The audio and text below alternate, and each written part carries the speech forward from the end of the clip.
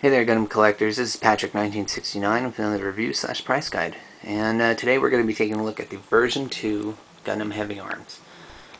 This Gundam was released in America and was one of the last few Gundam figures to be brought out before the end of the line. So now we're going to just look at the obvious differences. Besides a better head, the Gundam Heavyarms version 2 looks a little bit more tougher, I want to say, than its predecessor. I'm not going to show you the articulation, we all know them. As you can see, the combat knife is way bigger and way thicker. Shoulder and chest guns pop out the same way, except there's a little bit more paint. Let me move so you get the light. A little bit more paint for detail. Oh, Gatling gun. This version, or this figure I have here, my loose Heavyarms version 2, is incomplete, so please excuse me for not showing you everything. On the legs, finally we get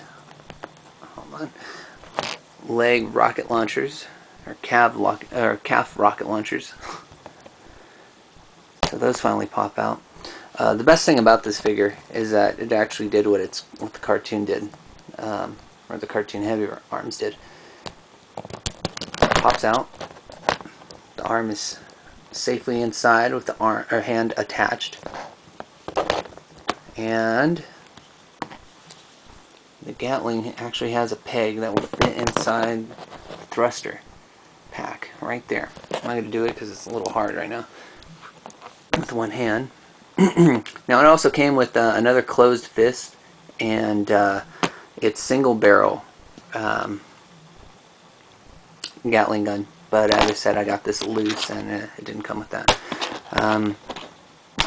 The double barrel though also comes with a handle, as does the single version, or single barrel, but I take mine off because it actually looks weird.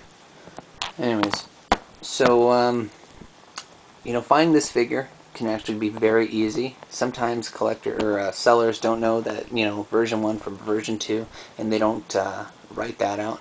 An obvious sign, if you're looking for this guy and don't want to pay the crazy outrageous fees, are the black filling in some of the skirt, and then if you are lucky enough to get a good picture, you can see the double joint action in the arms. And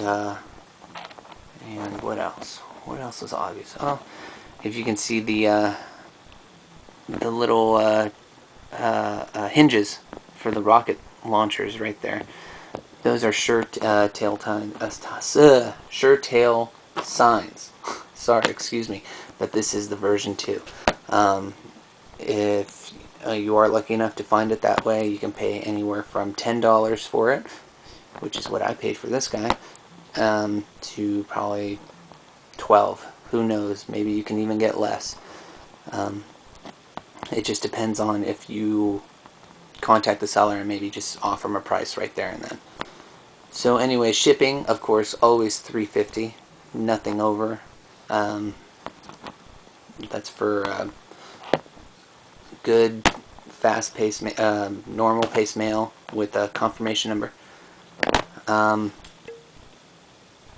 So yeah, that's it. And remember, it comes with an extra Gatling gun barrel, the single version, and 2 more hands. Another open like this, I believe, for the left hand, and another fist like this for the right hand. And don't be afraid to go looking for it. If you see it in lots, ask the seller if he'll sell it to you by itself. So anyways, this is my review and price guide. Hope you guys enjoyed watching it. If you have any questions, feel free to ask. And thanks for watching.